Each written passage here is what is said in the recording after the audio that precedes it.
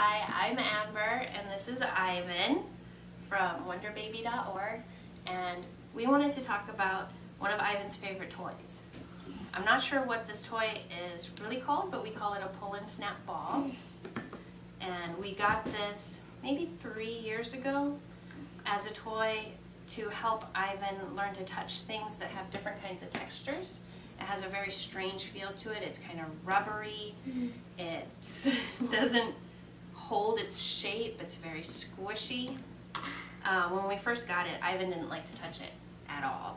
It was very ewy to him.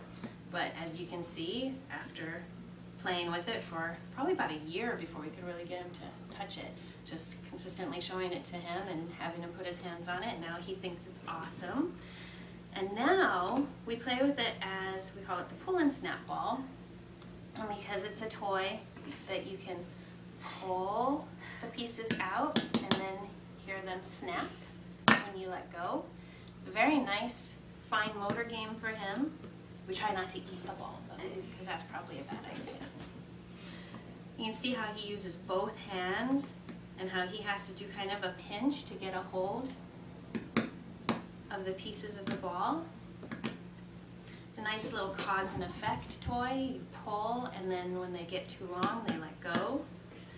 And you can feel how they change in shape when they get long and stretchy, or when they're on the ball and they're loose and squishy. It's a fun toy.